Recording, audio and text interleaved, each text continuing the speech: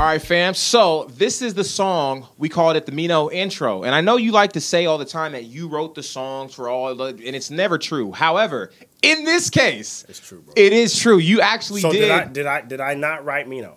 I'm asking. You wrote this song. Yes or no? You wrote. Did I not write Mino? Are you going to let me answer? Yes or no?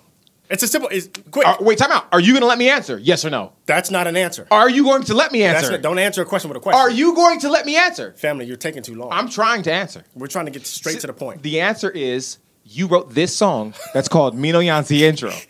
The answer is yes. You wrote the music. You wrote the music for this song for sure. The answer is yes. I wrote the music.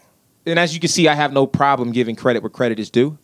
It's a problem that Sticks here has, but I don't have that problem. At the end of the day, he wrote this song, and man, just tell us your whole approach and why you even, how did this come about?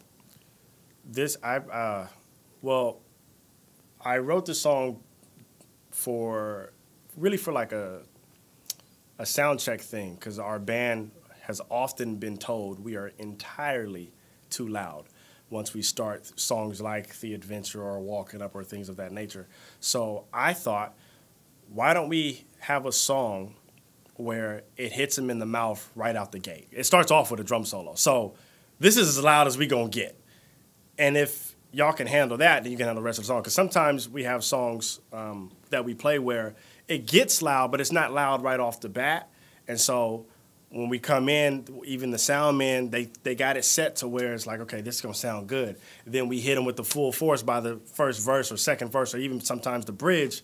And they're looking like, bro, can y'all come down? It's like, come on, fam, we can't come down. This music's intense. So I thought at the time, well, what if I come up with something where, it was really for me, but come up with something where.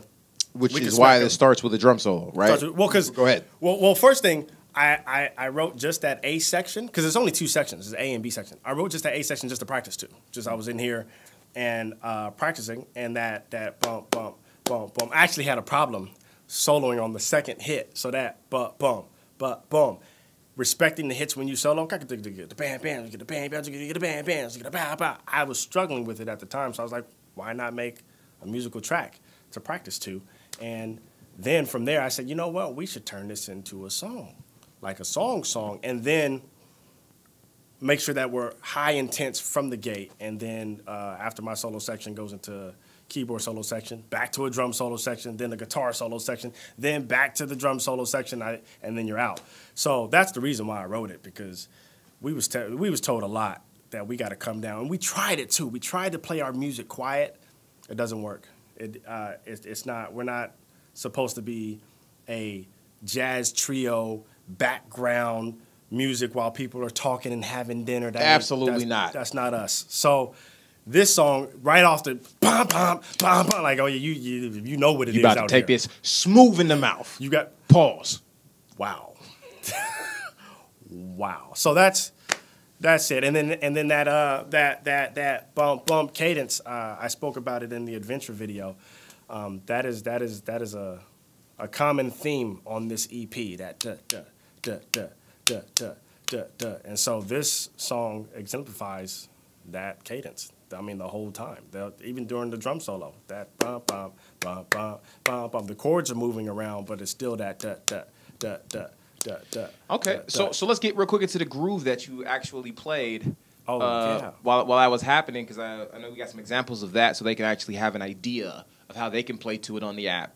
Well, it's about freedom while respecting that bump, bump, bump, bump, bump, bump, bump. So you don't have to play all of those every time, but it's definitely implied. You want to respect that cadence. It is odd number of it's 14 bars, 14 counts, I should say. Yeah, 14 bars, 14 measures.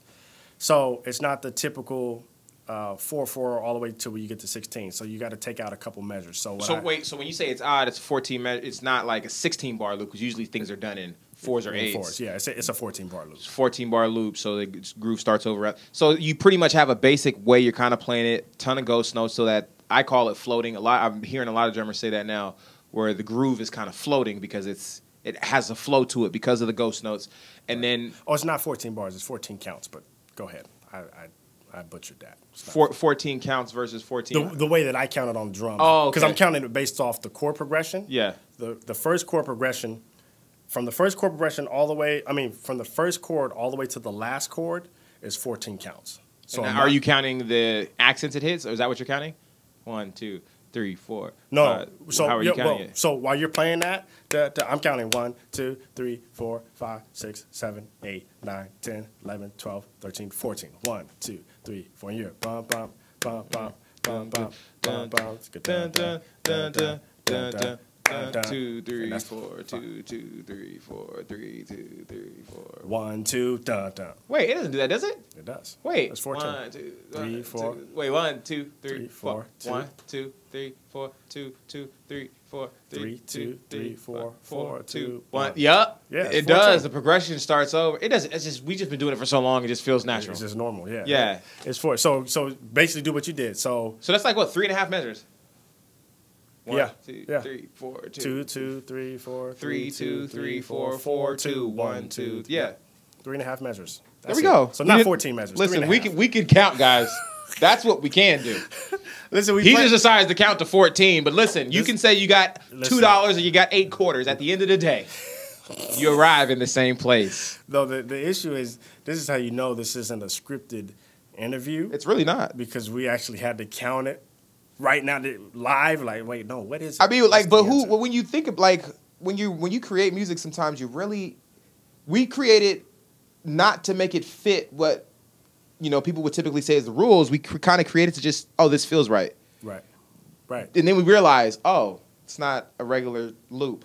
Yeah. So the way that I like to think of drums, and even writing the little bit of music that I write, is if it is typical, if I can play it, of course I play it that way, like, okay, all right, that's the typical way. Now, how can we not do that? So how can we not go all the way to 16?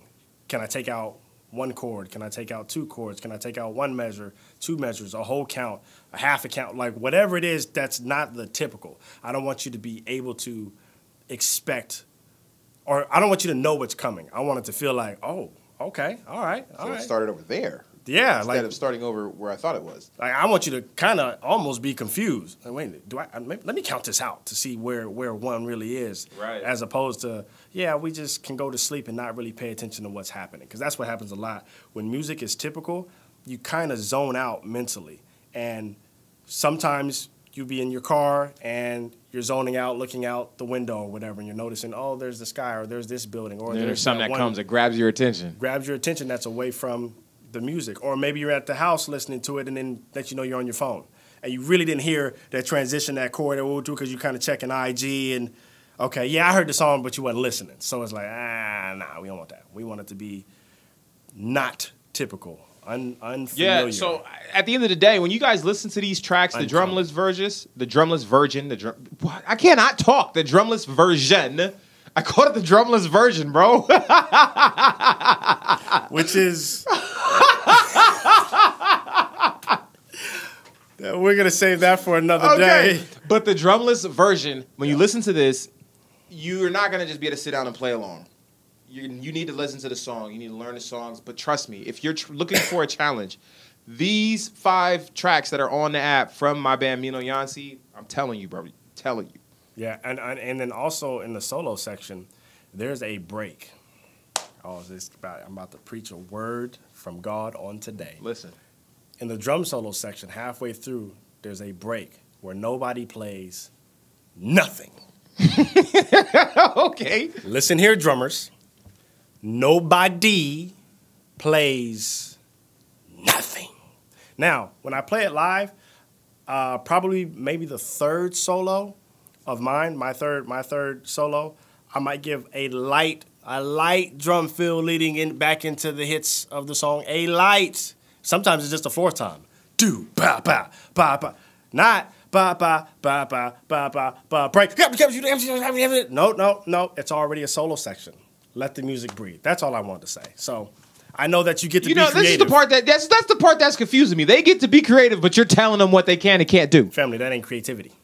It's not creativity. It's not. It's look at me-tivity. That's what it is. Okay. Like let the music breathe, man. Like You get a whole solo section. You can just let it breathe. Listen, I'm telling you that little bit of space there it does make what you're about to do next more impactful. Especially when we cut back in on those hits and you keep going. Come on.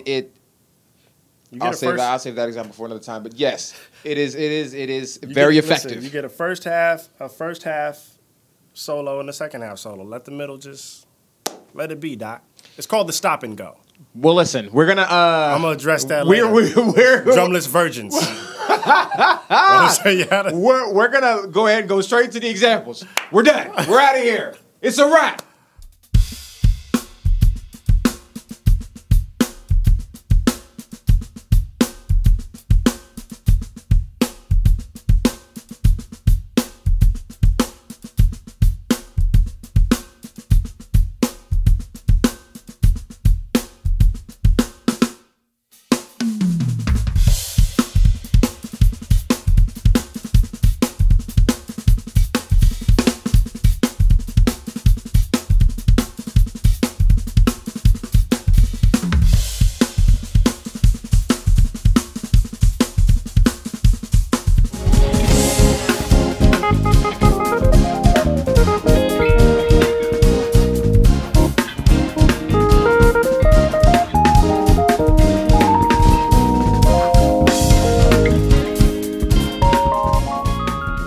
Yo, thanks for checking out the DrumTrax app YouTube channel. And if you're enjoying the videos, if you're getting anything from them, hit the subscribe button and also hit the notifications button because we don't want you to miss anything. Because if you don't, our videos might get lost in the sauce and we can't have that. But in the meantime, if you're looking for some more content, check out some of our recent videos. All right, fam? And we'll see you on the next one. Peace.